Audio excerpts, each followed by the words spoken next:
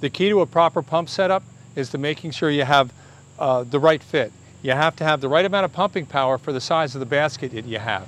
You have to make sure that your basket's not too small for the amount of pumping that you have. And we run into that problem with this setup all the time. You know, we joke around that, basement waterproofing, there's nothing too provocative about it. You know, it's not like the sports car in the driveway, so they need to get some kind of sizzle.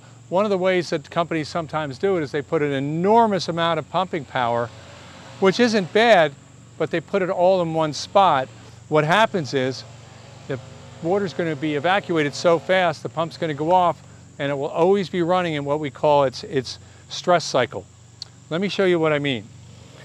The way that this system is set up is you have one pump going in like this and another pump going in like this. And if you look down into the basket, it fills up the entire basket. It doesn't leave that much room for water to accumulate around the pumps.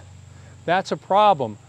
It's kind of like that in the summertime, you're real thirsty and you fill a glass, you pack it with ice, and you put iced tea in and you take it in 2 sips, all the iced tea is gone because the ice took up all the room. Well, these pumps act like the ice cubes and they fill up the whole basket.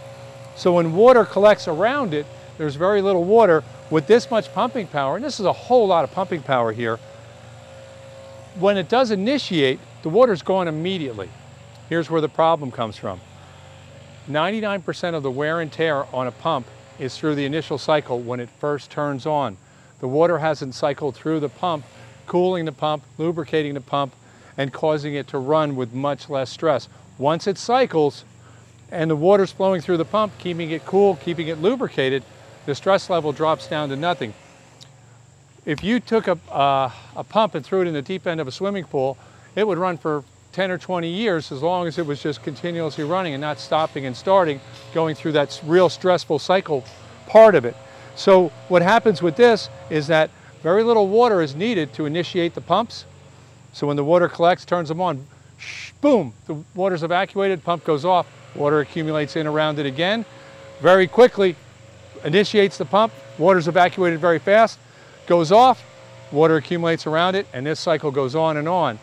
The best way to do this is to have it set up so that enough water can accumulate around the pump so that when it does initiate, the pump will run for a significant amount of time and get rid of all that water under one cycle, as opposed to getting rid of the same amount of water under maybe 10 or 15 cycles with a setup like this.